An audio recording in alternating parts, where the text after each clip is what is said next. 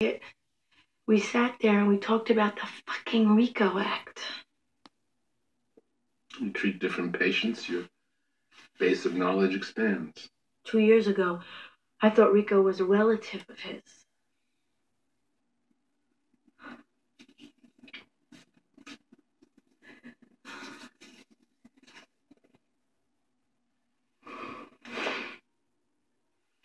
Cards on the table time.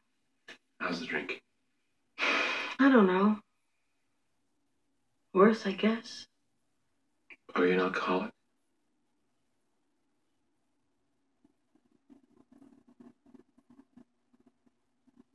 I am drinking in between sessions.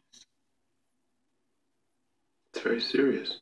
Just on the days that I see him, I can't take it. Finally, thank you.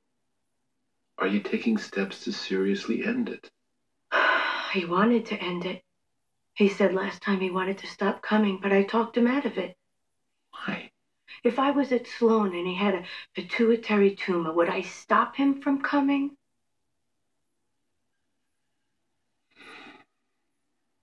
Elliot, it's like that thing with watching a train wreck. I'm afraid and repulsed by what he might tell me. But somehow I can't stop myself from wanting to hear it.